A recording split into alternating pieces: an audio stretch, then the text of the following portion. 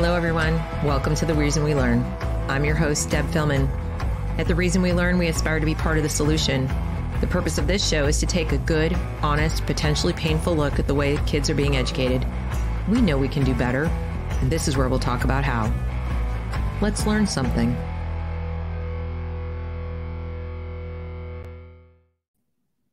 Hi, everyone. Happy Monday. Look at what I'm doing. I'm trying to block so you're not blinded by this little light with the little microphone. How about that? Welcome to The Reason We Learn.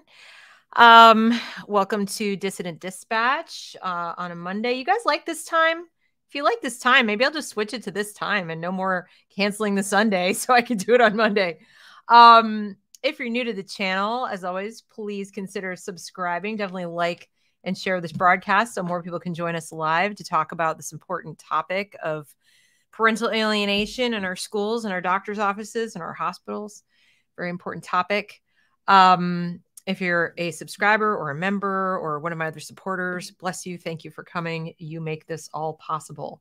I see many of you here, and I'm just so grateful that you're here. So I'm smiling and I'm all upbeat and everything, but the topic I'm about to talk to you about makes me very, very sad and anxious and upset. But I'm hoping that by sharing this information with you and with others, we can begin to fight back and, you know, assert parental rights, assert human rights, and all the things we need to do to protect children. Today's topic is one I want to bring to you this way as parental alienation, because it doesn't get talked about enough. And I think it's been a problem for quite some time in America. What do I mean by parental alienation? I mean, people other than parents. I'm not talking about it in terms of family court. In family court, parental alienation is one parent or the other is trying to alienate the other parent. It's not what we're talking about. I'm talking about people who are outside the family, triangulating and trying to cast doubt on the parent-child relationship, trying to get between parents and children, trying to isolate either children away from parents or parents away from children for the purpose of making it easier to persuade, manipulate, groom the child into doing what this other party wants them to do. So I look like a judge. No, actually, this is my Artemis sweatshirt from, you know, the moon launch that was supposed to happen. It's now delayed again. No, this is my Artemis sweatshirt from NASA, but thank you. I feel a little judge-like because I do judge the people doing this very harshly. I hope that history will judge them very harshly. And I definitely think that we should too. I feel confident asserting myself in that role of judge and jury because I'm a parent. And I've actually been through some of what I'm going to describe to you today, not in the context of having a child profess to be a gender or a sex other than the one they were born, but because I have dealt with the medical profession and my children. And this goes on, parents, with other things. It's not just the gender issue. Increasingly over the last decade, doctors have been asserting a kind of parental intrusive role when it comes to pediatrics and in particular adolescent pediatrics. Now, before we move on, I want to say to those out there in the medical profession, I understand that you see a lot of things I don't see on a daily basis. You probably do see child abuse. You probably do see children who are afraid to tell you things in front of their parents because their parents are being abusive. That said, I genuinely believe there are better ways to train doctors, nurses, physicians' assistants, all the people involved in that, as well as teachers, to recognize the signs of abuse, to, you know, kind of raise the red flags appropriately without assuming guilt. So as the title of the show says, there's a presumption of guilt. There's a, you know, better safe than sorry. Let's go at the kid alone because what if we miss something? And what I want to say is, what if you presume something, you project something, And by doing so, you create a problem that was never there before. You create a problem between the parent and the child. You exacerbate any mental illness that is present. And you know, actually do harm where you meant to do good. So I don't want to suggest that every single person in the medical profession or even in the teaching profession who has ever triangulated or has ever done these things thinking they were protecting children from potentially abusive parents have ill intent. It's not what I'm saying. What I'm saying is that the decision to treat children from 13 years of age onwards, about that age, as if they're adults, as if they can make competent decisions about their medical care, as if they are competent to interact with other adults like teachers, counselors, principals, what have you at school, without their parents present. I think that decision was terrible because in so doing, they have opened the door for some very bad actors who do have agendas to come in and manipulate our children and destroy the parent-child relationship. So it's gotten to the point where medical professionals are now being trained to isolate the parent. They're being trained to intercede. They're being trained to persuade parents to go along with things for children when the children are children. In other words, they're, because of the affirmative care model with the trans stuff, and I'm getting to the point where I really don't like to call it that. I don't like to call it by the vocabulary they are using. I think we are dealing, as Jennifer Billick says, we are dealing with synthetic sexes, synthetic sex surgeries. We are dealing with mental illness, and we should call it that. I don't really want to call this, them. I'm not going to call them trans kids because there's no such thing. I'm sure they'll probably try to block me off of YouTube for saying that, but I don't believe that there is such a thing. I don't believe there are transgendered people. I think there are people who have something called gender dysphoria. We used to call it something else, not just gender dysphoria, but it used to be called like a gender identity disorder. And it was changed. The DSM changed it. We'll talk a little bit about that tonight as well. But I really think this affirmative care model has opened Pandora's box when it comes to this kind of parental alienation, and that's what we're going to talk about. So to show you what I'm, to give you an example of what I'm talking about, and some of you may have seen this, and I apologize in advance if it was hard for you to watch the first time, and now I'm going to make you watch it second. For those of you who haven't seen, I think it's important. I hope you'll, forgive me because this is somewhat disturbing information, disturbing video. It's disturbing to listen to, but I think it's essential, and I hope this plays. This comes from Billboard Chris, so you may be familiar with. He's been on this show. He is one of my heroes. He travels around the country and Canada wearing his billboards, trying to have conversations with people on the street about how children cannot consent. Children should not be taking puberty blockers. They are not reversible. They are very damaging. And he is going out there on the street and having civil conversations with people about this to try to protect children. And I think it's very brave of him. And I think we all owe him a debt of gratitude for doing this. But he's also on top of some other stories that are coming through. So this one is from Children's Hospital of Philadelphia, otherwise known as CHOP. And by the way, I had some gain issues with my microphone in my last show. So if I'm sounding too loud, will you guys please raise your hand or something and tell me to make it more quiet? Because I'm trying to keep my voice at a level that you don't have, highs and lows, but there's something up with the gain. Anyway, he says, this is incredibly hard to watch. Every parent needs to see this. The Children's Hospital of Philadelphia is training staff how to coerce parents to transition their child. Now, there was some pushback on Twitter about the word coerce, and I want to speak to that. We think of the word coerce and we think of someone physically pushing you or explicitly saying to you, you must do this. If you don't do this or else bad things will happen in a way where it's like, we will make you if you don't agree. And while I understand the criticism, if you've not been in a position as a parent where you have a troubled child and you're facing down people in white lab coats who you're worried. You're worried they're going to judge you. You're worried they're wondering what you did to cause this. All parents, every time our kids are sick or anything's wrong with them, we start wondering, who's going to think it's my fault? Like, what did I do wrong? We're already blaming ourselves. What did I do wrong? Where did I go wrong that my kid is sad? My kid is depressed. My kid is even physically ill. Okay, what did I do that I could have prevented this? So you're already a little on your guard and you're feeling a little defensive and protective of yourself, and protective of your child, protective of your family. It's natural. And especially when you add in the fact that we have DSS and state and mandatory reporting, and we've seen how hair trigger people are about suspecting abuse, I think parents immediately get into a defensive posture. So it doesn't take much. It doesn't take much to intimidate a parent, partly because they love their child and they want them to be well. And if they are not medical professionals and they don't have a lot of background in this area, somebody comes and says, your child might die.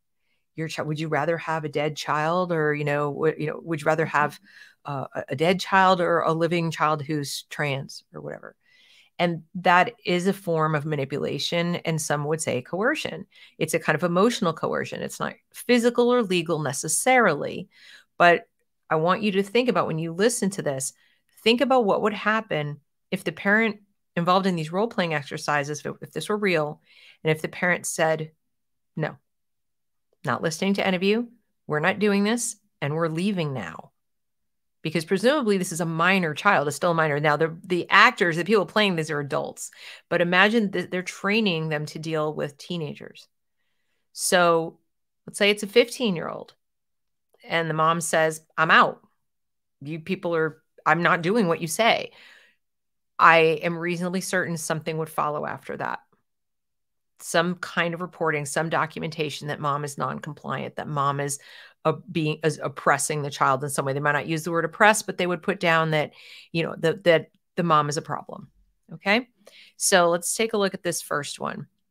What you're going to hear is this person is, I believe, a trainee practicing with this mock patient and interviewing them about their feelings about an eating disorder. And let me know. Let's see.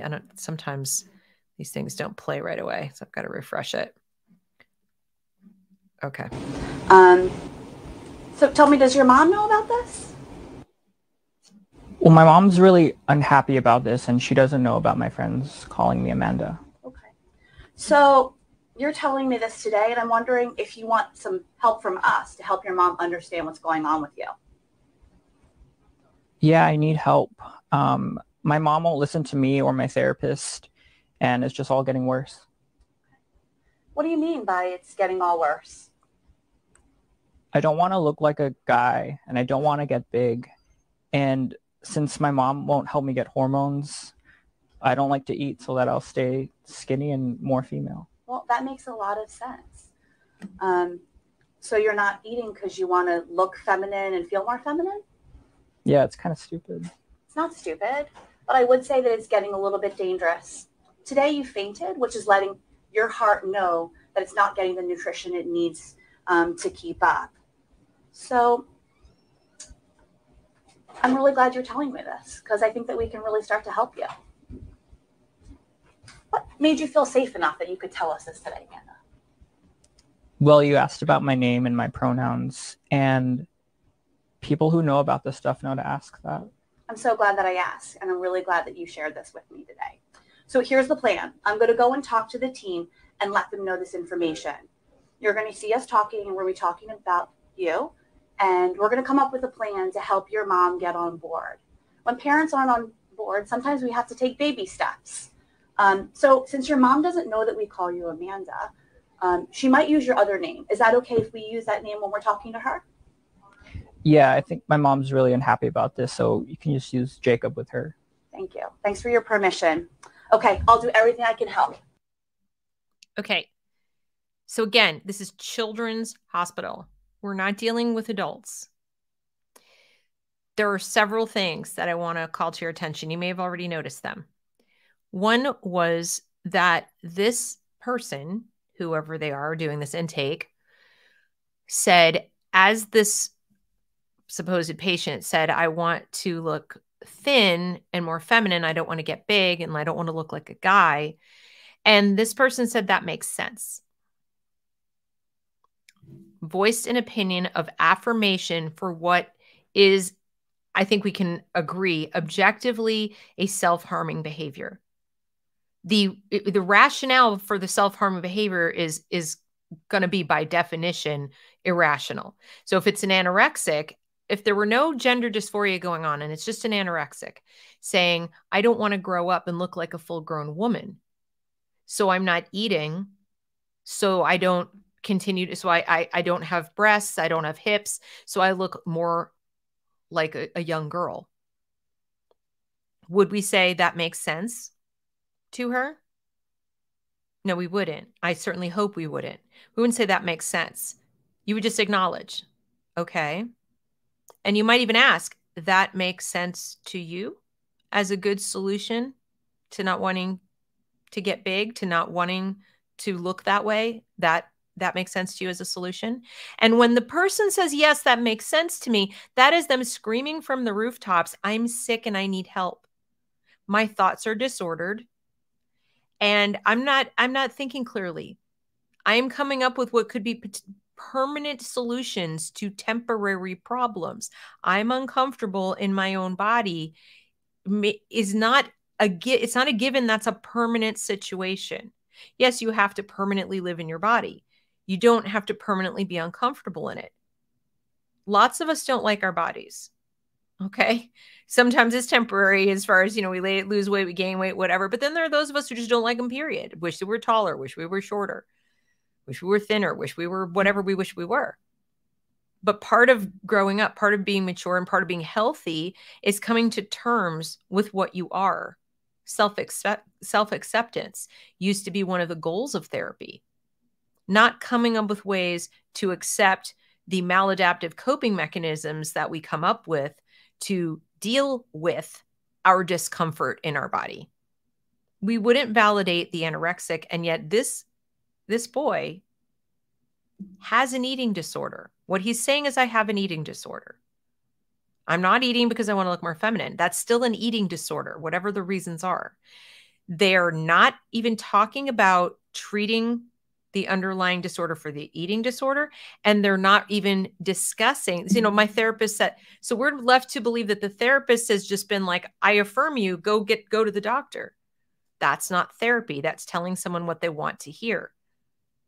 I don't walk into the therapist's office and say, I identify as a chronically anxious, depressed person.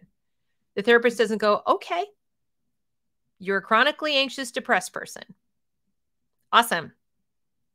You're my new friend and client, chronically depressed person. We don't do that. We say, okay, that's not conducive to a happy life. Let's work on that. Right? Why are we not looking at gender dysphoria perhaps as a symptom? We're looking at it as like, oh, this is a fait accompli. This is the problem. And the treatment for the problem is we affirm this, we medicalize it, boom, we're done. I don't see any therapy in there. And it sounds like most of what they're talking about that might be therapeutic is going to be, let's talk mom into something that mom doesn't want to do. So mom's not being affirmed. Mom, the adult who gave birth to this person, who loves this person, who we should be presuming wants what's best for this child, is presumed to be, we're going to help mom take baby steps towards where you are, child. We're going to presume you're correct and mom is incorrect. You're making the right decision. Mom is not. Mom needs to be made to go along. And that's where we're going with this. But it continues. So now the boy in the scenario, as Chris points out, has the eating disorder and has recently fainted. So all the staff, now when you hear this conversation, this one just, they're all horrible. But this really blew my mind how, just so confident they are in themselves and their decision and what they're going to do and how, mom is an obstacle. So there's another complication. It sounds like mom doesn't know. Amanda really wanted us to know. And she has talked to her therapist about this and tried to broach the topic with mom, but it doesn't sound like she's ready to support her on this level yet. Okay. That's going to be complicated. We can totally figure this out. I'm going to get permission and we're going to call the therapist so that they can have a meeting and let the therapist know that Amanda has identified that there could be a connection between gender and the eating disorder. We really just need to help mom get on board so that we can get Amanda the help that she needs. So what do you think? Get mom on board. At what point are they going to inquire as to mom's point of view? Does mom have a point of view that's relevant here? Mom who lives every day with this person, mom who knows more information about what's going on in this person's daily life and the family dynamic and every other thing, they're living it. And they're going to have to live with the consequences of whatever decision Amanda, Jacob, whatever makes. It's going to be mom's insurance paying for it, and then mom paying whatever co-pays that go along with this. And yet it's like, we got to get her on board with what the kid wants to do. They're using soft language and nice terms to basically say, we need to figure out how to manipulate mom into going along with the teenage child. And us, of course, because we're going along with the teenage child. We're not, there's no adults in this room now. Whatever that teenager sitting on that bed wanted is what's going to happen. We're going to call the therapist and tell the therapist that this person thinks there might be a connection between their eating disorder and a gender thing. Are we going to wait for what the therapist has to say before we get mom on board? I don't see any evidence of treatment happening here. I don't see any evidence of anything therapeutic going on. This entire thing is an exercise in manipulation of the mother. I can do to help? Well, I think that you could add the medical piece. And since you know the family really well, do you have any suggestions? Yeah, I think mom is really supportive and really wants Amanda to feel better and to be more healthy. I'm just going to suggest maybe we talk to mom outside of the room first and just give her this information before we go into the room. Yeah, I just don't think we can ignore the medical piece of this anymore because it's really starting to affect her. I mean, she fainted today, so. Well, I can totally help with that. I think it would be better for me to go talk to Amanda just so that she knows that I know what's going on, maybe before mom gets here, and then we can. I think I need to go and have a private confab with a minor child before mom's in the room and, get them to trust me even more. So now there's like one person that Amanda trusts or Jacob, whatever, another person that the kid trusts. And, we're all on the same team. It's us against mom. It's subtle. It's sweet. Can I have your permission to talk to your mom? Can I have your permission to use your other pronouns? Can I defer to you, child? Make sure that she's okay with us talking to mom outside the room. Great idea. Great. Okay. So that was the next piece. So now they've had their little, collab about how they're going to talk to mom outside the room. And so then the mom, the doctor meets with the mom and her boy using his real name and then asks mom to leave the room. And as he says, the second mom is gone, the doctor uses female name and says the best way to deal with this health is to start a conversation with mom. So the best way to deal with your health is to convince your mom to do what you want. Let's go back to the anorexic. Let's talk to your mom about how we're going to make sure she can keep you perpetually on a diet so you never gain more weight than you're comfortable gaining. We just don't want you to faint and die. But, we understand that it really does make sense that you don't want to have breasts and hips and you don't want to menstruate anymore. That makes sense. And the way you want to go about it is by not eating. I'm really wondering at this point, the way they're treating eating disorders, especially if this is the rationale behind it, if they're not suggesting things like puberty blockers to kids with anorexia, because they like the fact that they have amenorrhea. And they're like, well, let's just give you, if you don't want to have periods and you don't want to get breasts and you don't want to do these things, what you're really asking for is to stop your female. So let's give you some testosterone. Let's put you on hormones. It won't be puberty blockers if they're already in puberty, but let's give you some cross-sex hormones, and maybe then you can have smaller breasts, deeper voice, whatever. Will that be okay? You'll also burn more calories. Will you feel better about that then? I mean, this is not therapy. We wouldn't do that with somebody who presented and said, I just don't want to be a fully fledged woman. I want to stay a little girl. Would you put somebody who was anorexic for those reasons on puberty blockers? And just for the record, most anorexics aren't self-aware enough to know that's why they're doing it. In many, many cases, they don't know why they're doing it. It's like a control thing. Sometimes it's a reaction to bullying. Sometimes it's anxiety. It's so many different things. They get started, they can't stop. It's an addiction. But if you press them and if you put words in their mouth, do you like the way you look? Would you prefer to be thin? Why do you prefer to be thin? You might press them hard enough and put enough suggestions that they might say, I like that I don't have a period. I like that I don't have breasts. I like this. I like that. And then what? This isn't how it should be done. So listen to this. You remember me from your last visit. My name is Dr. House. It's Jacob and Janet. Is that right? Yes. So Janet, I'm so sorry to say, I haven't had a chance to really sit down and talk to Jacob or do an exam yet. And I'd like to do that and ask some questions with you outside of the room. Do you think it's okay for me to ask you to grab a cup of coffee while we do that? That would be great. I came. Do you think it would be okay for me to ask you to grab a cup of coffee? I honestly, if this were me, I'd be like, you can ask me. I'm not going to prevent you from speaking. It's okay for you to ask me to grab a cup of coffee. Not going to do it. I'm going to sit right here. I have a sick child. So yeah, kind of want to know what's going on.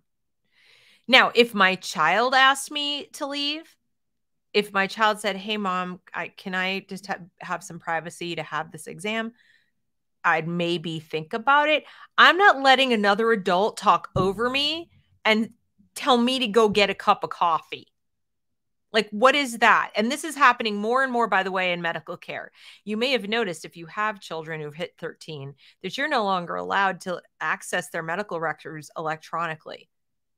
You're not allowed to. Weirdly enough, you can call up, you can make appointments, you can bring them to appointments. You can even be in the room for the appointment unless the kid kicks you out. Doctors tend to not kick you out. They'll usually say, do you want mom to leave? They ask the kid. Do you want your mom to leave? This is what I'm talking about, these subtle little things. Well, if we had such a contentious relationship, I mean, do these professionals have no discernment? They can't see or observe people's behavior and body language when they walk in the office to see that, maybe the kid's really uncomfortable. And it's like, do you want some privacy? Would you like to have this exam privately, or would you want mom present? Okay. That's one way you could do it. Another way you could do it is you could ask the mom, do you want to be present for the exam? Or are you okay stepping out so that, because remember, doctors also abuse patients. That's happened too, especially when it comes to female healthcare. Yeah, that's happened. And these are minor children. There are dentists that have abused their patients. So there is a protective reason we parents want to be in the room with doctors also. I don't want to presume them guilty, but you know what? It's my child. So I'm kind of responsible for them. And presuming that I'm the potential abuser, I'm not going to abuse them right there in the room. Now, if you're saying the child might not tell us something because you're in the room, like I said, there's training you can go through to pick up on body language. You can see signs in their health. If they're presenting with depression, then you have an argument. If they're presenting with like severe depression, suicidal ideation, you have an argument. They may not want to tell mom or dad or whatever. So they might get more out of them. But then, you approach the parent and say, I think it's possible that your child might be more forthcoming about what's going on. If you're not aware of what it is, if they have someone different to talk to, we don't want to keep things from you. We just want to see that they get the help they need, and they just might want to talk to us more. But, if there's something you need to know, we will tell you. There are ways you can talk to parents like they're not the enemy and they're not presumed guilty of something, and you're not manipulating them. Would it be okay if I asked you to go get a cup of coffee? Right from work, I could really use some coffee. All right. Do you need anything? We'll let you know as soon as we're finished. Thank you. All right. Thanks. So hi, it's Amanda. Is that right? Hi, Thank you so much for gone. I'm sharing going to that call you a information different with my name. friend Katie today. That's really, really helpful.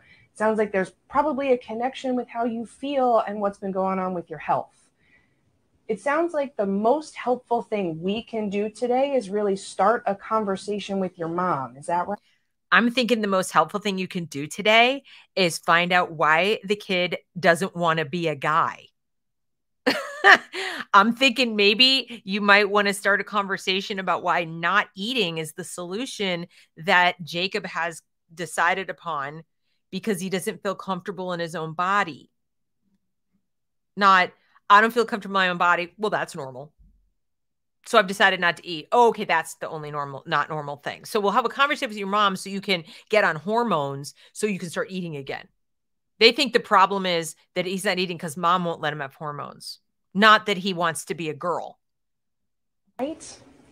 Yeah, she's just really unhappy about this, and every time I bring it up, she says it's a phase or that I'm copying my friends and won't talk about it. Okay. I don't know what. Maybe she's right. Ever occur to anybody in this scenario that maybe she's right? Again, this looks like a grown man, but we're talking about somebody at Children's Hospital. This could be, you know, up to 17 years old, but in many cases younger. I'm just copying she thinks this. She's like, well, maybe she thinks that because there have been a bunch of kids at your school that have done that. Maybe that would be relevant information. Maybe she thinks that because the last 3 friends you brought home were also, maybe because you've spent, you know, untold hours on Tumblr. Who knows? Maybe mom thinks that for reasons. It is not for the teenager to decide automatically that mom has no point. That would be something if you're the doctor to say, well, you know what? That's interesting information that's the way your mom feels. Let me go and have a conversation with her. But the conversation is not to get mom on board. The conversation is to say, why do you think this is about social contagion? What evidence do you have that, like, what makes you think that? What makes you, you know, when did this come on? Did this come on suddenly? Or has this been something that he's been talking about since he was, you know, 3? I mean, like, what is the evolution of this problem? She just thinks that she's like, okay, we gotta get her on board. It's going to help her right now. Well, I think maybe one of the better things that we can do is have Bree, your nurse, and Katie, the nurse practitioner, and I have a conversation with your mom. Maybe best thing we can do is gang up on your mom, 3 of us together and mom all alone. Yeah, that sounds like a great plan. Outside the room without you to sort of start some things. Would that be okay with you? Yeah. Once again, we ask the child's I'm going to try permission. to corral her when she comes back from coffee, okay? Awesome. Corral her because she's livestock. Thank you. So I alerted the therapist that a family session would be a good idea ASAP based on what we're doing here today. I had a good conversation with Amanda. She knows that we're going to need to talk to mom, and she gave us permission to talk to mom kind of outside in a different. Permission to talk to mom outside in a different arena. This is a minor child.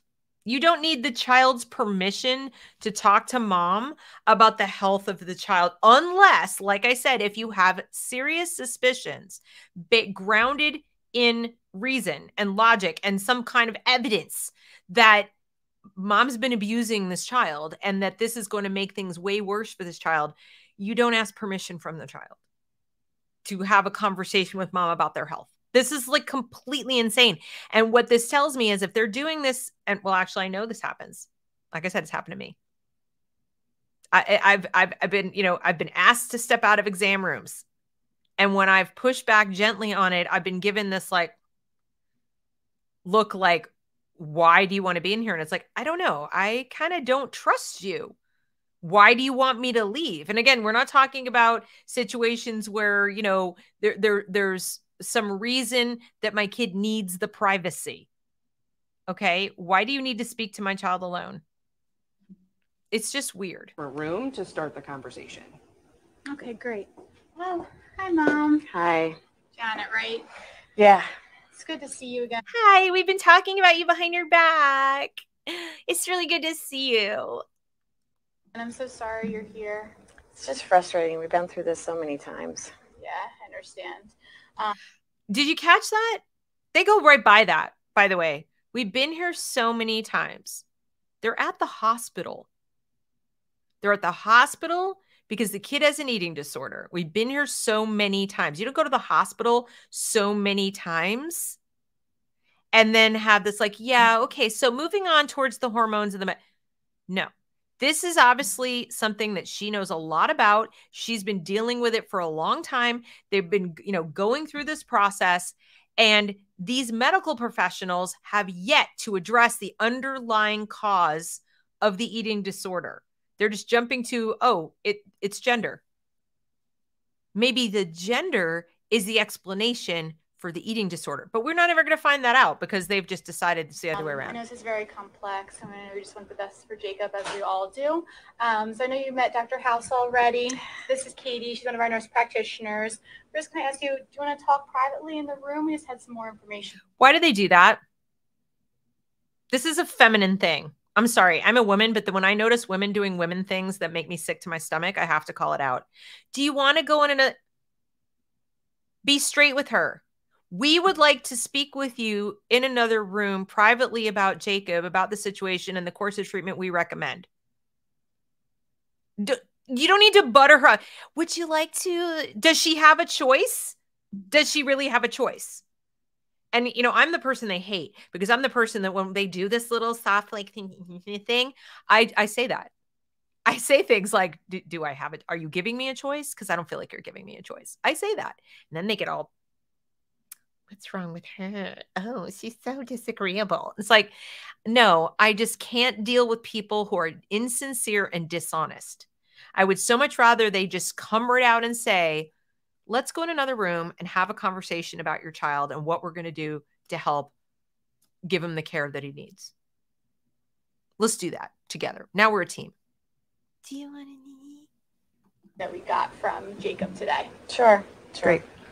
Hi, Janet. It's really nice to meet you. I'm Katie. I'm one of the nurse practitioners. Please take a moment to notice the body language. First of all, they're in a tiny space. Hospitals, generally speaking, have places you can go, little conference rooms, little lunch areas, they could go someplace where they're more on equal footing to have what is obviously a very difficult conversation. Instead, we have, you know, she's like mashed in a corner. This one's here, that one's there, and this one's sitting above. And I know people are going to say, you're being nitpicky, Deb. That's all they had in the space, whatever. But again, nothing is by accident. There's a reason there's three of them in one conversation, and yet she's kind of all alone and mushed in a corner. Hi. Thanks so much for coming in today and letting me join your team. You have a really incredible child. Oops. And she goes on to say how it's been really frustrating. Myself that he identifies as transgender, and that's part of why he identifies as transgender. No, he's saying he's a girl. He is saying he's a girl. You see how they did that? They're automatically moving into the language of this is a thing. There's this thing out here called transgender. According to them, they've accepted that as a reality, and he identifies as it. There's nowhere to move. There's nowhere for her to go. He has said he's this. Accept it. Why don't you accept it? Instead of, he thinks he's a girl. He wants to be a girl. He is a he. He is a he. In terms of his chromosomes, DNA, and body parts, he's male. He says he wants to be a female. Is a completely different thing to say than he identifies as this. Because this isn't a thing. Not in reality. or she isn't eating. Yeah, I know this can be a lot to take in, but I think we've known each other for a while now, and we just want the best for Jacob. And I think we all want his health to be in a better place. This therapist would have been fired so long ago. If they've been there multiple times and this is still ongoing and nobody has ever addressed this as anything other than he identifies as, this is not a therapist. As I said at the outset, this is somebody who is just, occupying an office and getting paid to tell teenagers what they want to hear. And tragically, in some states, it's now the law. In California, you don't have much of a choice. If you're a therapist and you do not affirm, you can lose your license. You will lose your license. So I did talk to Jacob too a little bit by himself, and he was really, really happy to hear that we would all be having this conversation because we want everyone in your family to be taken care of and be on the same page. He was really happy. Well, that's the most important thing. The child who's starving himself to death, the child who has an obvious mental illness, but he's happy when we tell him these things. So we've got to keep that going. I don't know what you expect me to do about this. Nothing right now, except for love your child just as you've been doing. And this is just a new layer of information that we have to build a solution. It's not information. They have no new information. So, we have to start identifying Jacob as a female. We have to start identifying Jacob as a female. Do you see how that transition happened? This is another layer of information. Now we have to do this. What do you expect me to do now? Oh, nothing except love your child, but we have to start identifying your child as a female. Why? According to whom? Is the law of Pennsylvania, as the law in the books, that as soon as a minor child says, I identify as female, that everybody, all the other adults in any kind of official capacity have to stop what they're doing and go along with it? Nobody can say, yeah, we're going to take some time with this and figure out what's going on. No, we have to start doing this. That's how she identifies. Because that's how she identifies. Therefore, it's true. I mean, kid says this, what if the next time the kid comes in and says, oh, I'm actually a cat. I'm a cat. Well, we have to start addressing him as a cat because, that's what he identifies as. You need to get a litter box, Mom.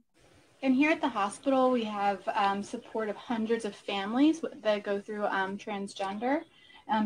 It's a club. Don't worry. Don't worry. You won't be alone. There's all these other people. So now you feel like this is done not only to validate their decision. There's hundreds of other people who have gone through this. So it's totally normal. It's not. And you won't be alone. Yeah, that wasn't really my major concern. My major concern when my son says he wants to be my daughter and start taking hormones isn't that I'm going to have a little support group to go to. No, my major concern is I don't want that. I don't want that for my child. I don't think it's right. It's not what I want. And I'm pretty sure I speak for a lot of parents. I don't think I'm the only parent in America who does not think that's my first concern. Oh, thank you for making me feel like I'm in a club.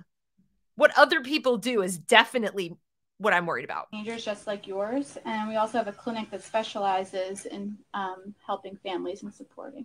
We also have a clinic that will help, brainwash you into accepting that which is completely unacceptable to you. So what, you expect me to give him hormones to be a girl and pretend that this is real? We're definitely not saying that is what you have to do. We do want you to connect with professionals who know a lot about this.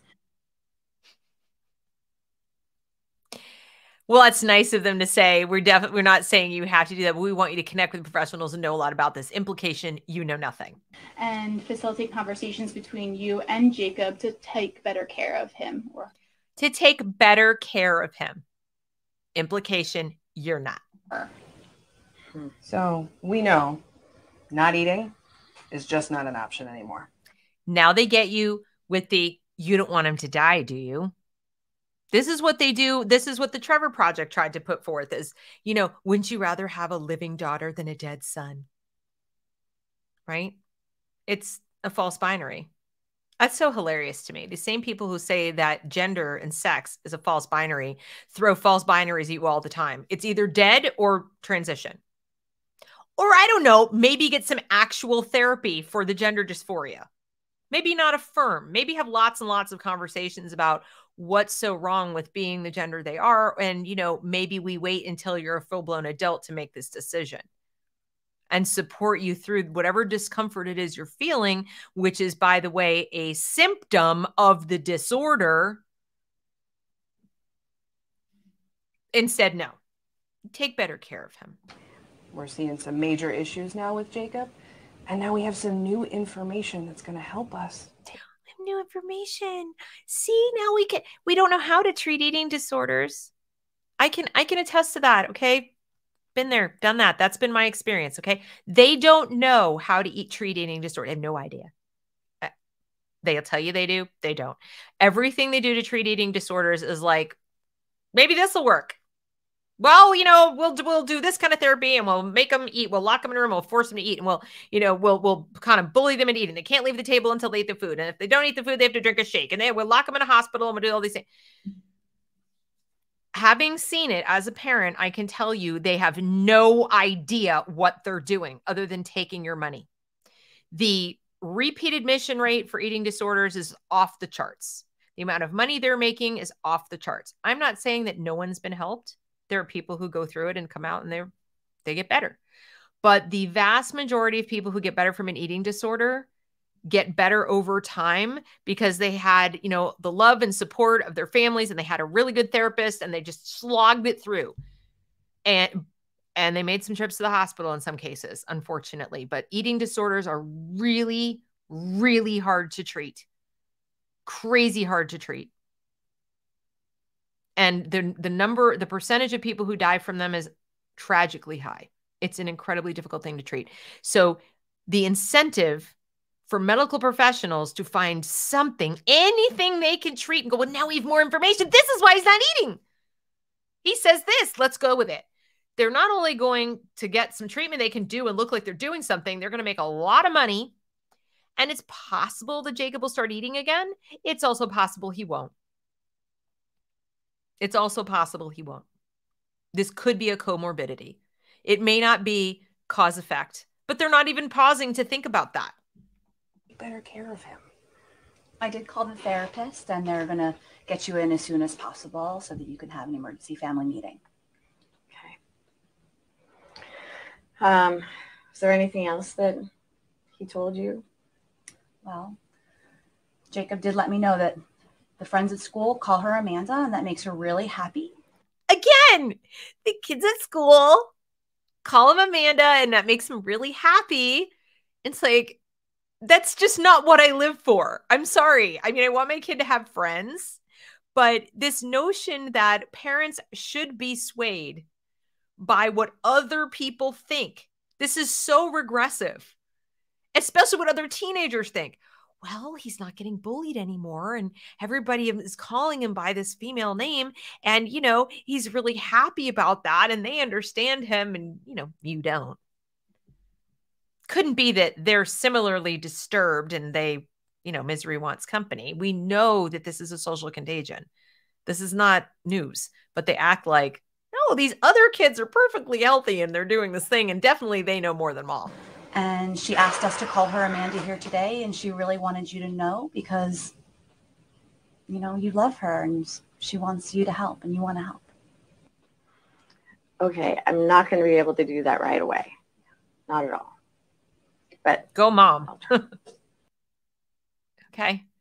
I mean, the woman in this, at least they didn't make her out to be like she's this horrible bigot or whatever, but she's still, I mean, I would have been gone a long time ago. I wouldn't get up in a huff or anything. I'd just be like, you know, when you guys can treat me like I'm actually someone who does love Jacob, they're saying like you love her, and then treat me like I do.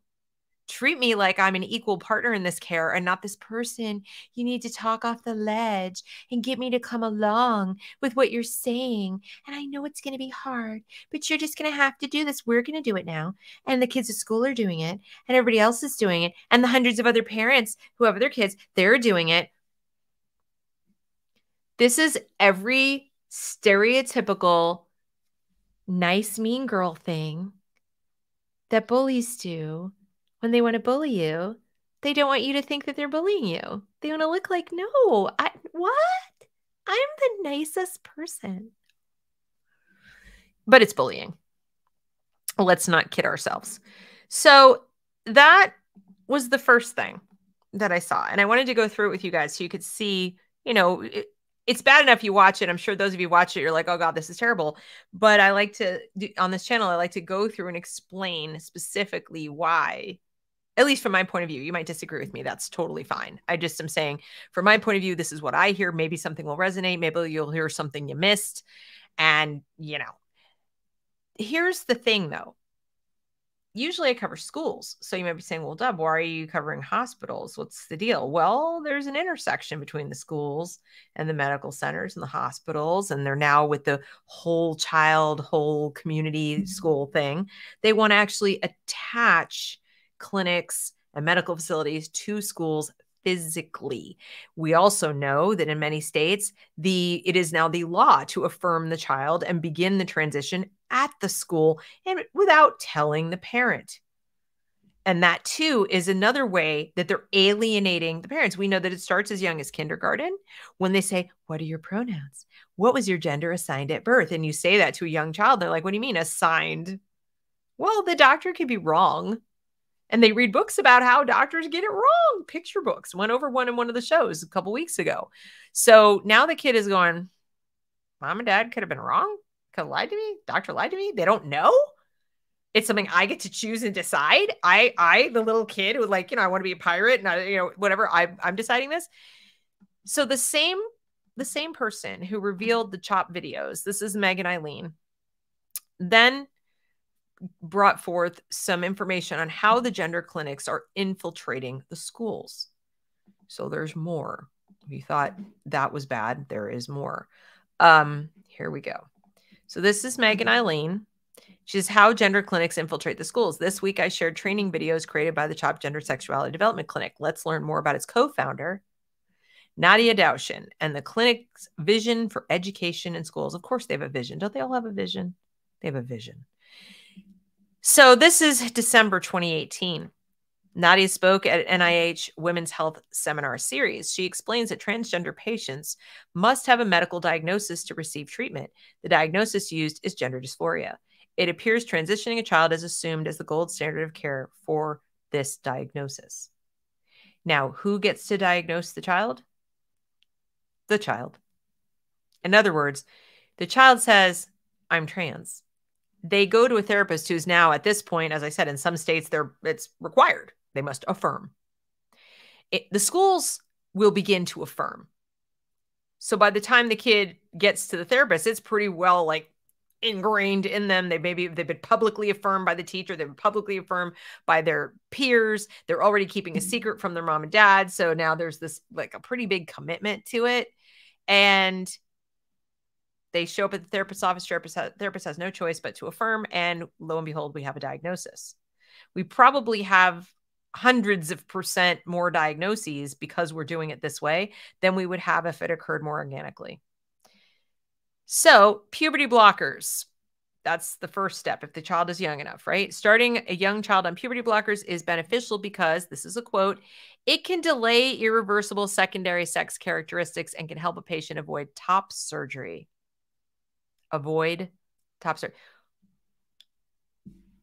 These hormone treatments are expensive and can cost up to $40,000 a year.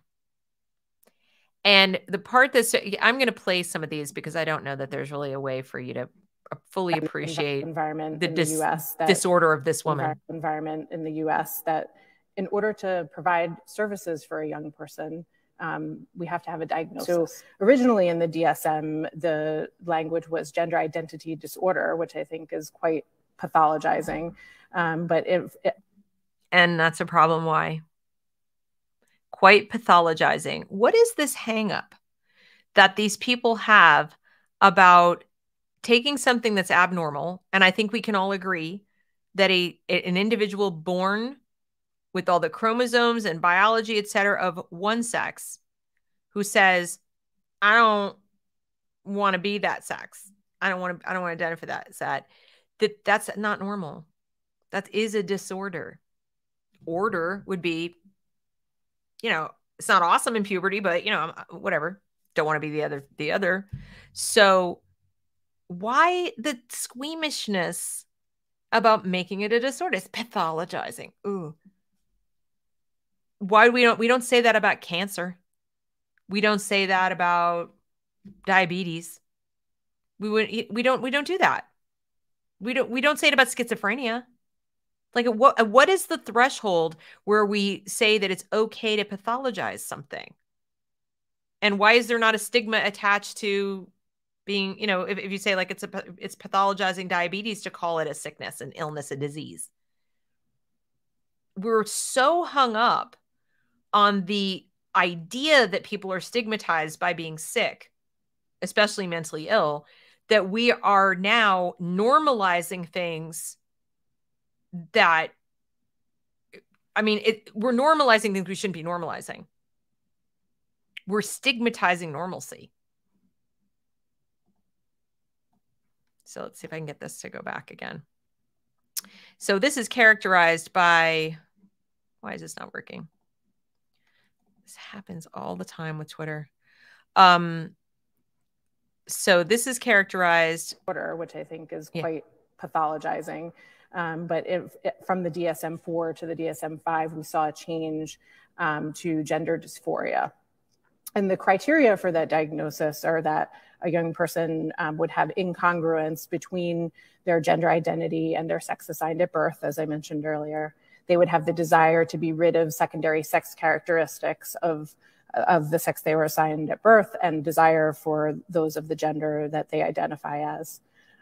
So in other words, they're a typical teenager going through puberty who is either a tomboy or they are more effeminate than a typical male, and they feel uncomfortable about it. They don't neatly fit into one of the typical stereotypes or what their peers are doing or whatever. In many, many cases, as we know, they're either autistic or they've ADD or they've ADD and autism. So they're a little bit behind in their maturity anyway. We know that clinically, that they mature emotionally more slowly. So they're not ready necessarily to have people look at them as sexual beings.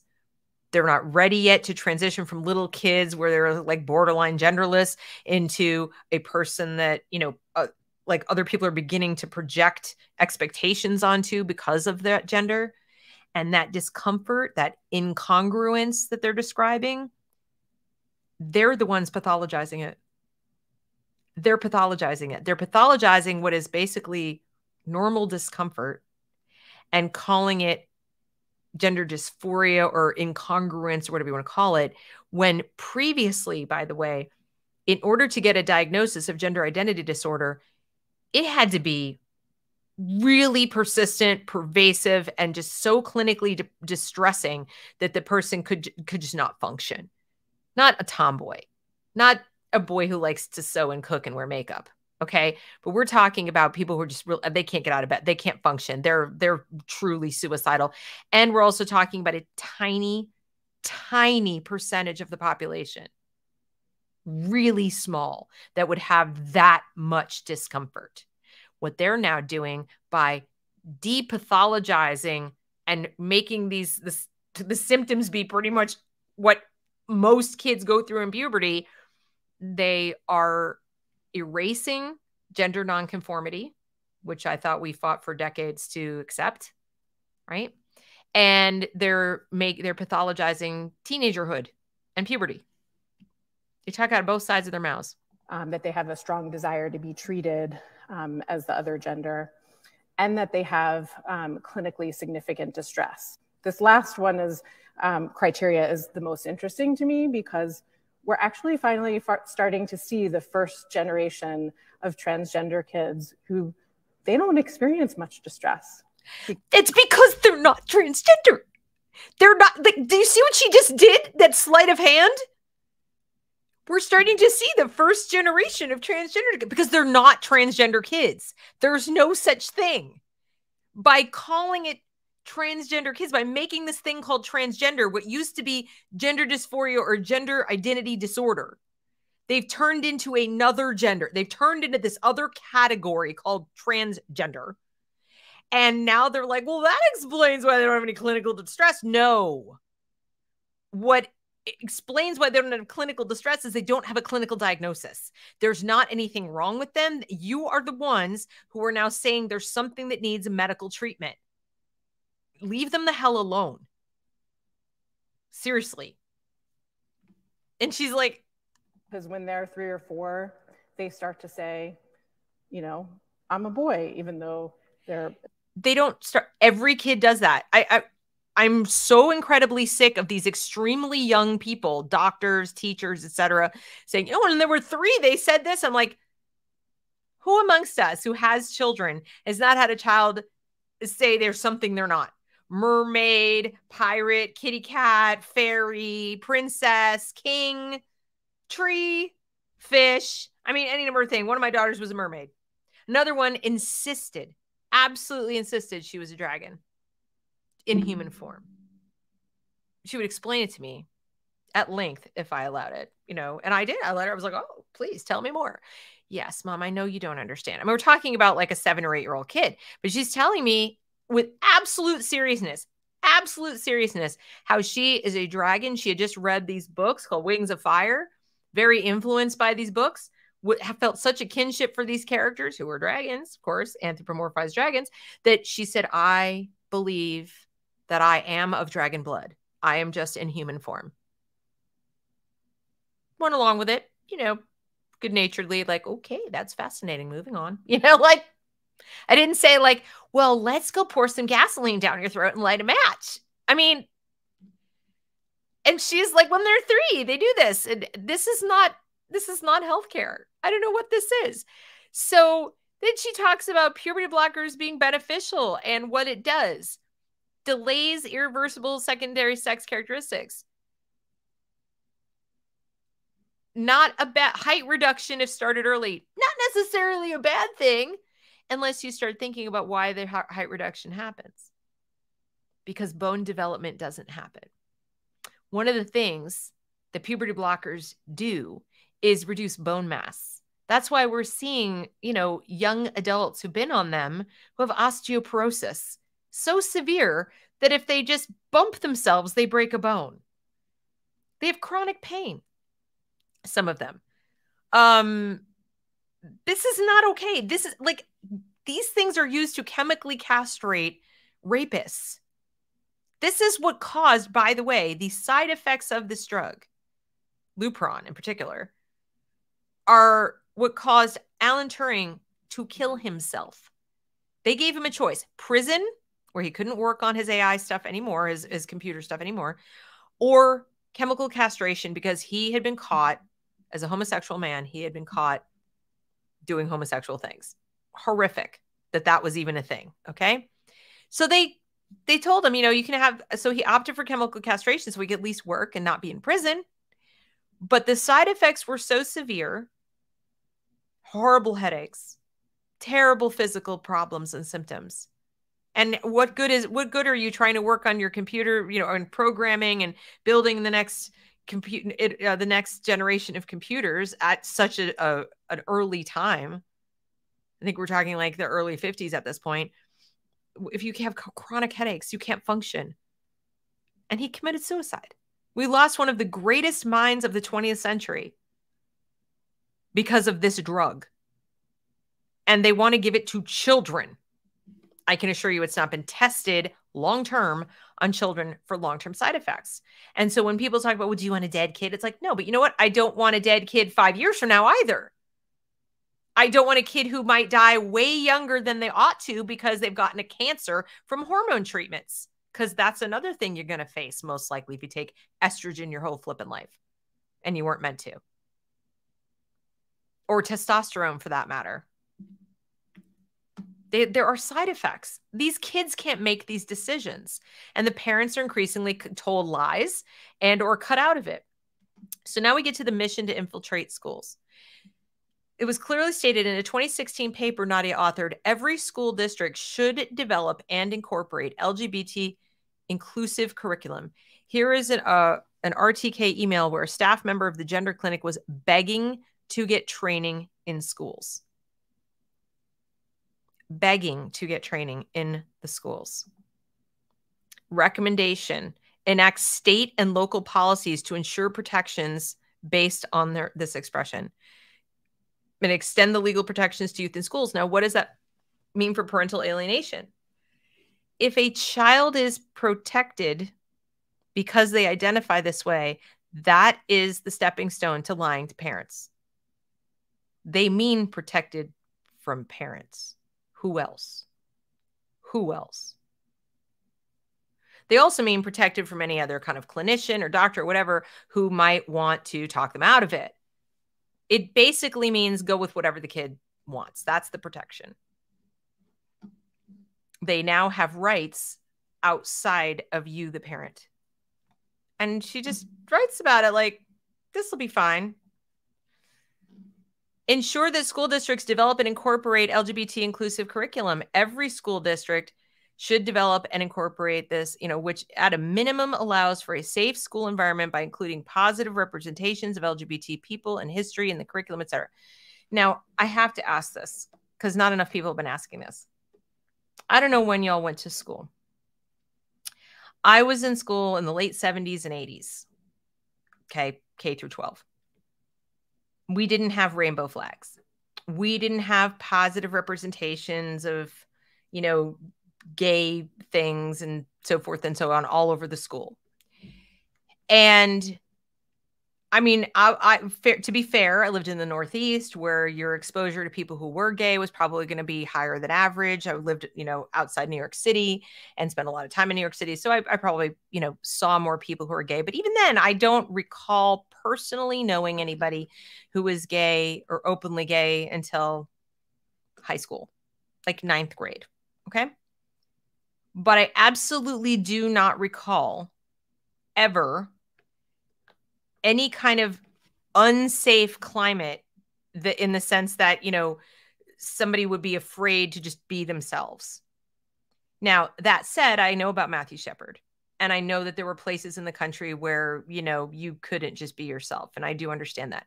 But what I don't understand is how we can't create a safe climate where everybody is accepted, whoever you are, without so much emphasis on one specific kind of way to be.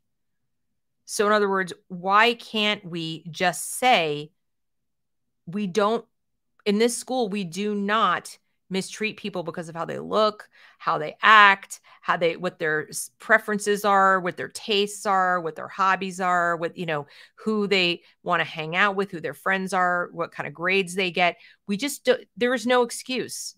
There's no excuse for mistreating your fellow students based on anything ever. There's like no, oh, well, we need to protect this characteristic, but those are okay.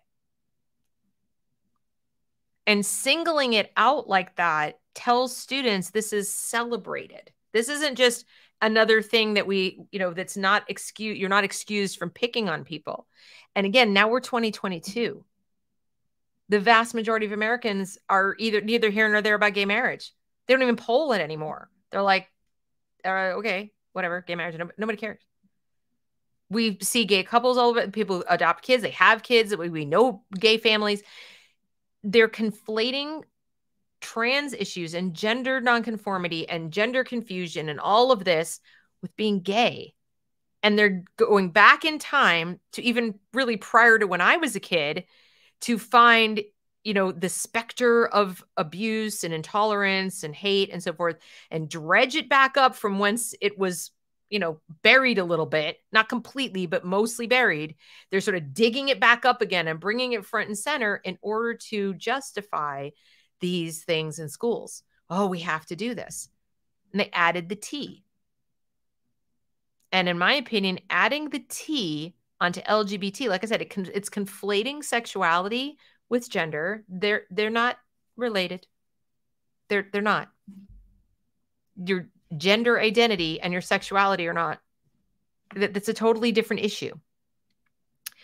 And they're talking again about teachers, guidance counselors, and school administrators play a key role in supporting gender nonconforming youth.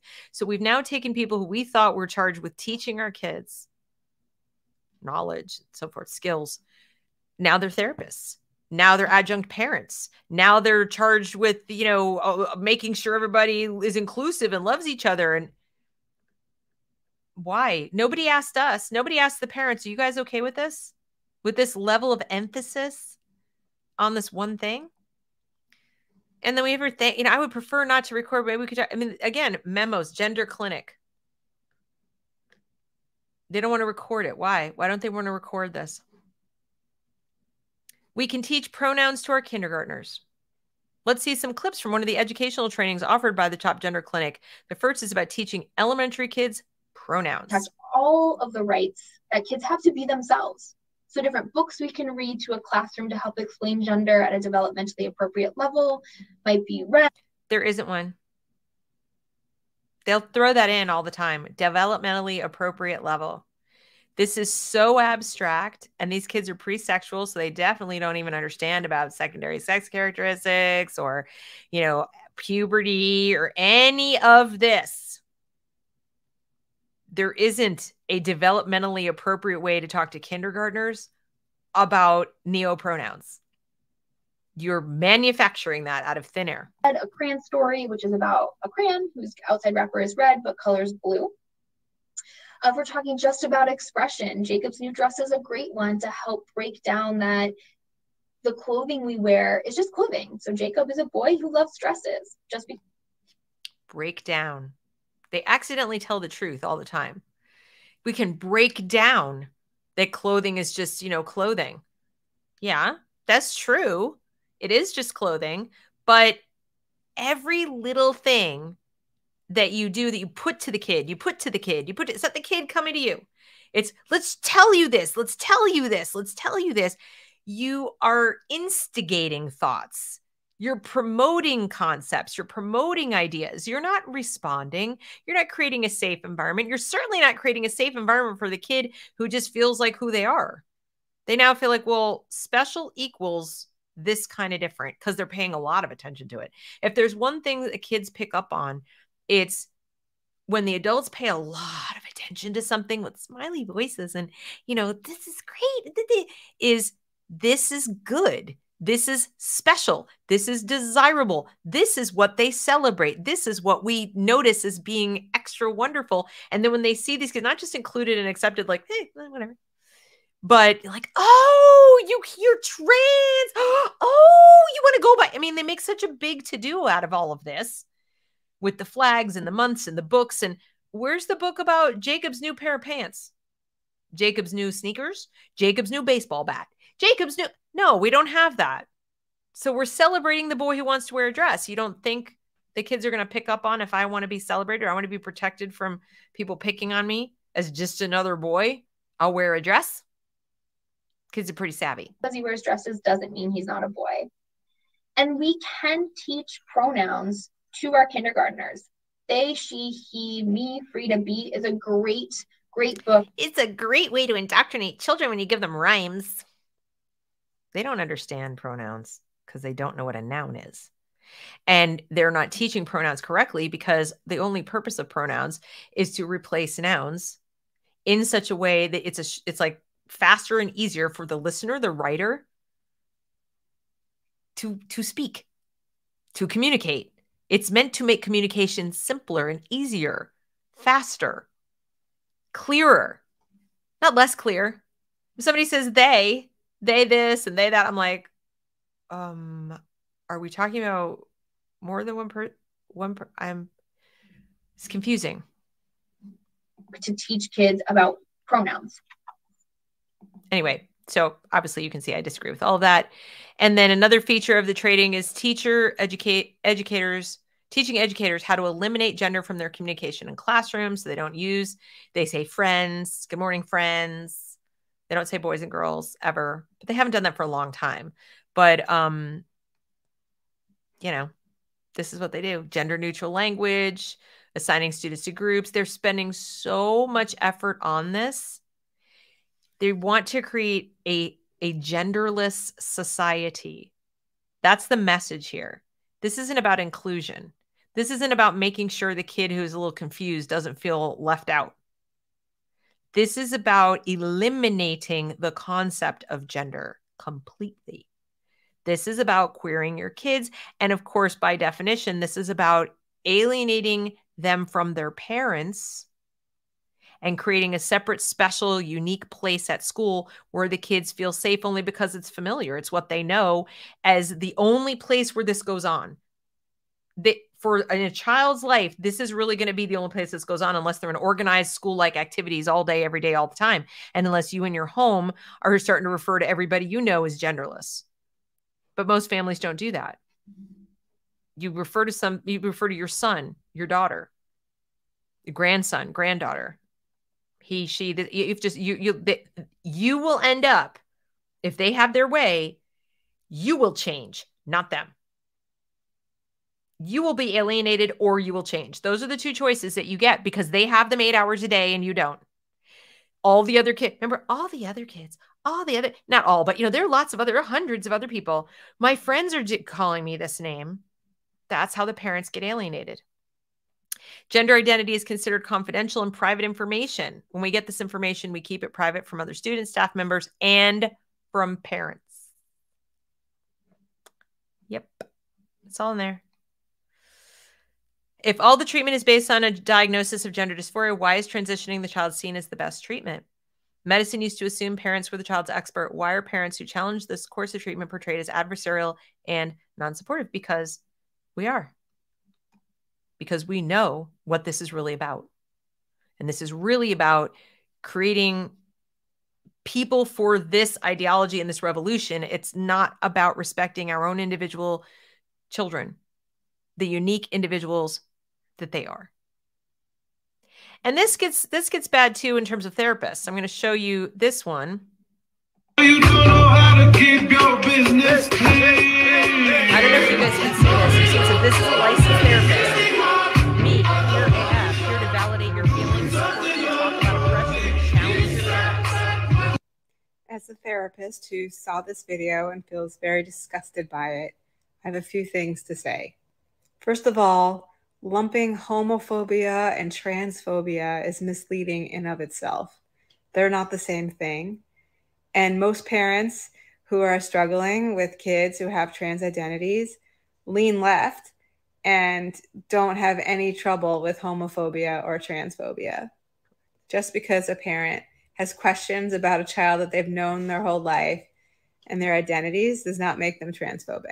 Even if the parents were bigots or terrible, as this therapist implies, this is still unethical to split up families and to tear the kid away from the child. Even the bad parents need to work together with the therapist. Splitting a child from their parents is dangerous and harmful to their mental health. Yes. And he wants to talk about oppression and teach the child that they're a victim, not therapeutic. This is all why I wrote A Parent's Guide to Mental Health. Check it out in my bio. Yes, and you should check it out in her bio. This is my friend Pamela. This is the Truthful Therapist. She is on Twitter and Instagram. And this is the website that she has created. So if you or anybody else needs this information, I encourage you to pass this along because it is chock full of fantastic information. And it's really, people like her are a treasure at this point because so many people in the mental health profession have had to just go along with it. If they want to keep their license, they want to keep their jobs, they are going along with the affirmation model. She is not. And so she has like a bunch of materials and there's lessons in here. There's all kinds of things to help you learn, you know, how to deal with this. The next thing I wanted to show you, this is Colin Wright. You may be familiar with him. And he reported last week, Amy Tishelman, lead author of the child chapter in WPATH, WPATH, which I think is funny because it's sort of like Warpath. How fitting. Their new guidelines, she admits that minimum age recommendations for gender-affirming hormones and surgeries were removed so that practitioners could not be sued because they weren't following exactly what we said. And I'm going to play this for you for the sole reason that I want you to hear how matter-of-factly she says that.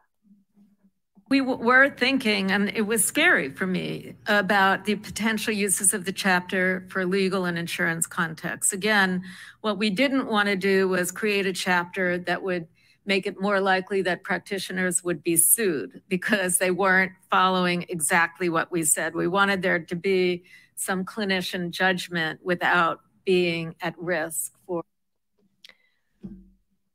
We wanted there to be some clinician judgment. So even though we know that these drugs and these surgeries can cause permanent damage, well, we know the surgeries are permanent and that the drugs can cause permanent damage. They do. I mean, they permanently alter these, they sterilize them. And they, instead of making age recommendations, these are minor children. They're like, well, we want them to have judgment. And so we removed those years. We removed the recommendations so people can get sued. For the record, there are over 1,000 people in the UK right now suing the gender clinic there because they were damaged severely. There are, I think at last time I checked, I think I heard there were about 40,000 detransitioners reporting all manner of problems.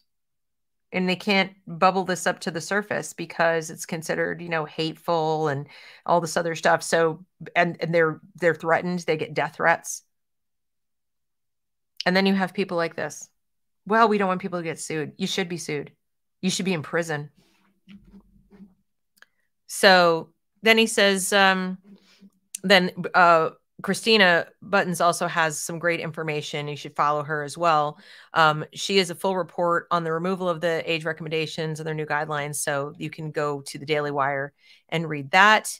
And this is WPATH, World Professional Association for Transgender Health. This is an oxymoron if I ever heard one. But yeah, scientific symposium. This just happened. And you can find a provider. Look, featured announcements. I mean, look how many people. Like, why do we need this? This is very concerning. Then I want to bring to your attention a piece of legislation. Senator Tim Scott has introduced a bill to ban schools from keeping the child's gender transition a secret from parents. Thank you. And people are saying, you know, oh, it's not for the federal government to do. Well, I personally don't think it's for the government to educate kids in the first place. So, you know, once we're already in the government's educating kids business, I think then it's the least we can do to have some laws protecting parental rights so that the school, the state, in this particular case, that gets federal money, and that's what this bill is about. It's about preventing them from getting federal money if they lie to parents. If they conceal this stuff from parents and violate parental rights, no, you should not get federal money. I'm 100% behind that. And I'm the last person you'll ever see supporting federal legislation to, you know, ban things or whatever. But this isn't really, it isn't even so much banning them from keeping the child's gender transition a secret. It's saying, if you do, New Jersey, California, and other states, Maryland, etc., Rhode Island. I mean, I lost count at this point. If you're going to do that, if that's your policy, you're not getting federal dollars. Now, it's not going to win. It's not going to get passed. We know that. But he's drawn a line in the sand and said we should not be funding that. We should not be funding schools that lie to parents. And I thank him for it, and I agree with that. And I categorically reject the accusations that he's, you know, a transphobe and he hates people and all these other things. And I'm not usually a political person, but I will tell you right now that somebody's got to do something like this, because these are our tax dollars paying people to lie to us and get between us and our kids. That's why my kids are not in the schools, but I'm here telling you guys because I don't want yours there either. But if they have to be there, you need to know. You need to know. So yeah, that should go without saying. This is more from, you know, CHOP. This is the Supporting Transgender, Gender Expansive Students. There's like a whole presentation about it. And again, the thing with all of these presentations is this tone of their voice is so sing-songy. History will not be kind. This is a podcast that I'm going to give you the link to. I hope that you will all listen to it at some point. Again, I'll put it in the description after the show, but this, I hope this is the right one. This podcast, The Dark History of Transgender Medicine, is so fascinating to me.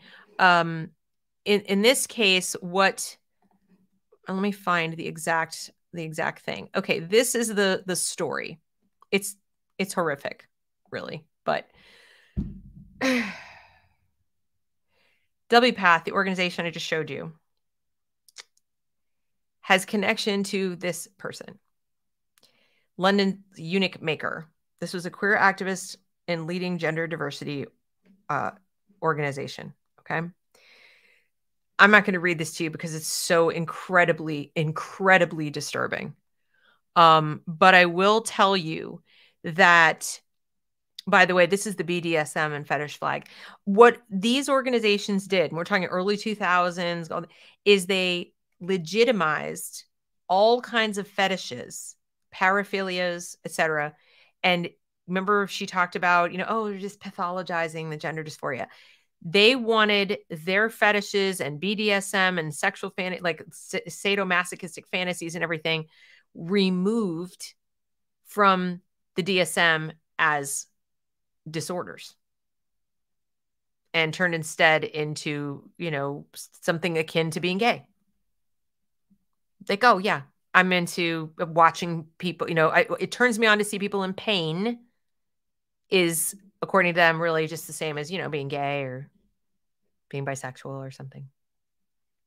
Super excited. They have a flag, right? So in 2018, when they revised these documents and the World Health Organization guidelines,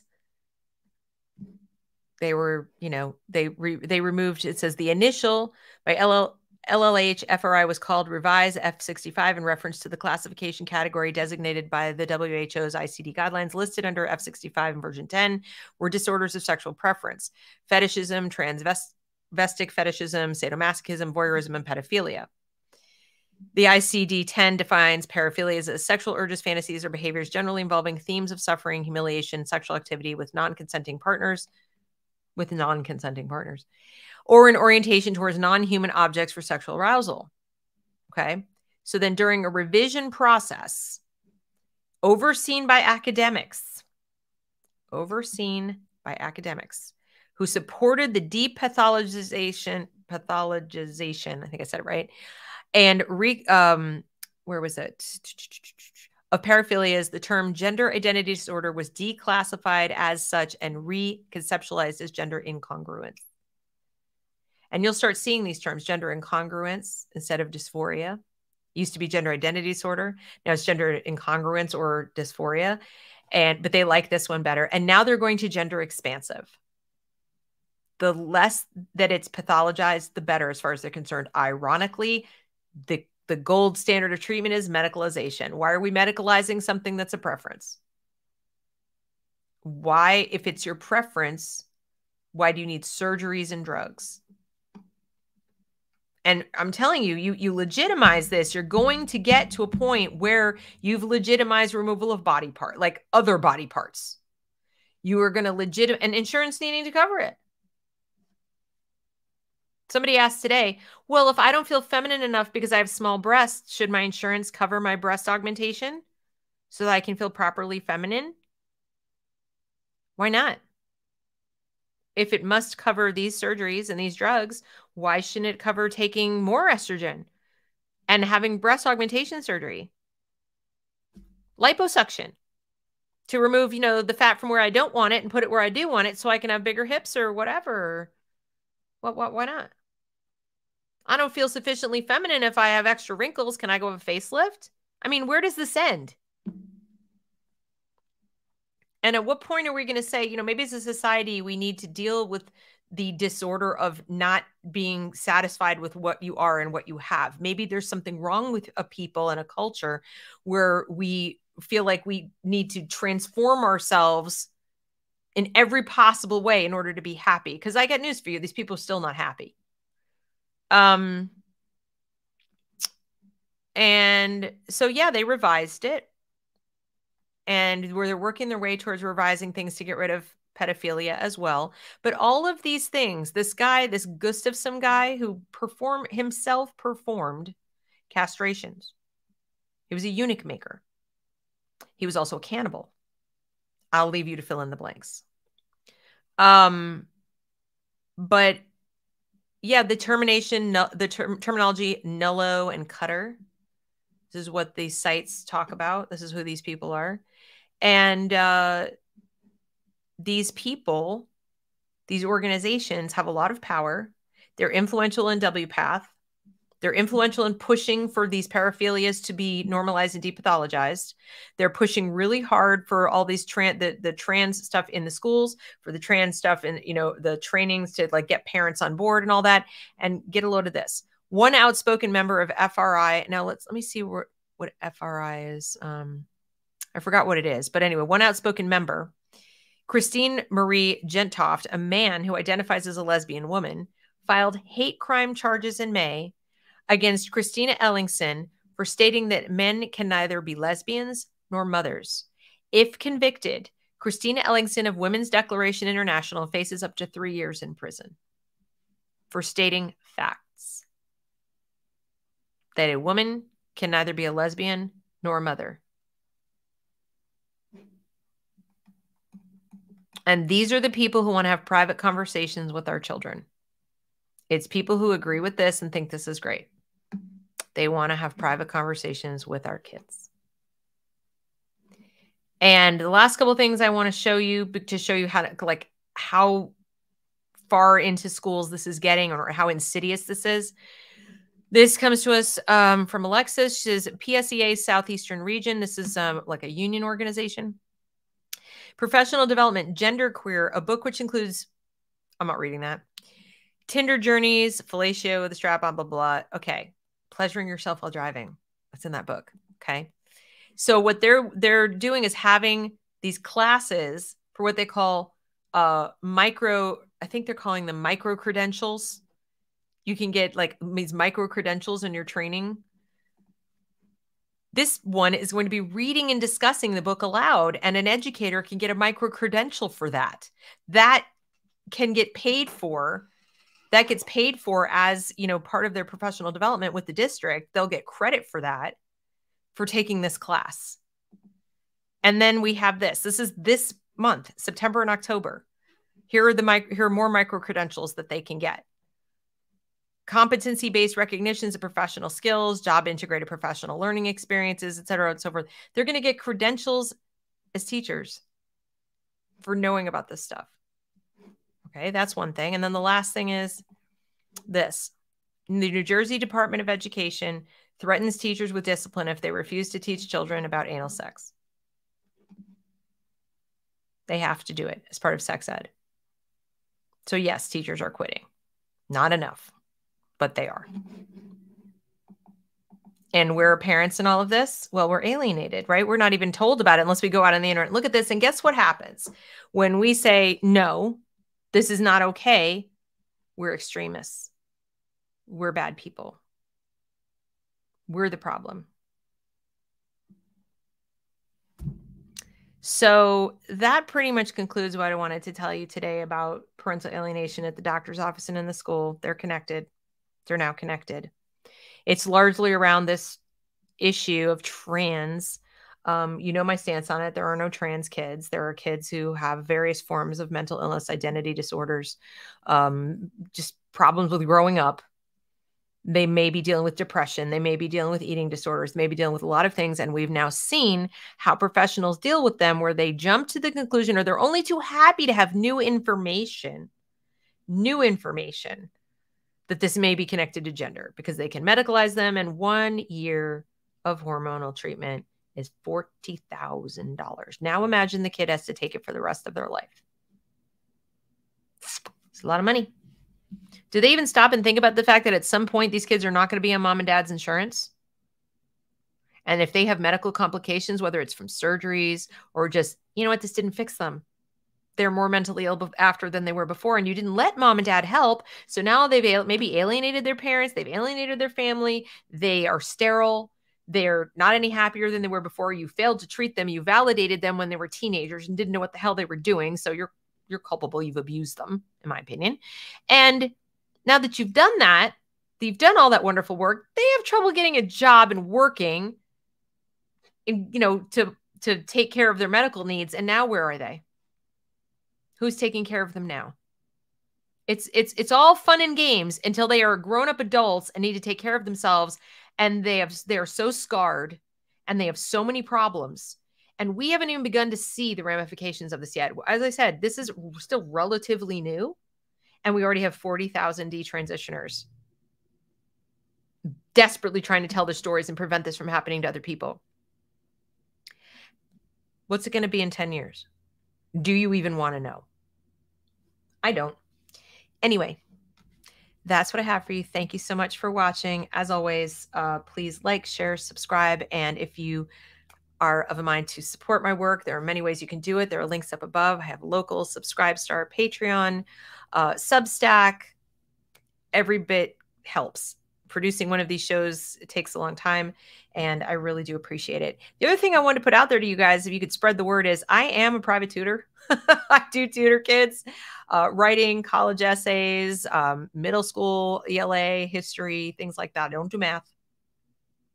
Don't do the hard sciences. I can do like biology in middle school and stuff like that, but mostly writing, English, that type of stuff. So if you're anyone you know is looking for a tutor, or just want some extra above and beyond what the school's teaching, because school's not teaching them much of anything, send them my way, because I do that privately, and I have slots. So slots opened for new students. So anyway, thank you for watching. Have a great rest of your evening. Take it easy, you guys.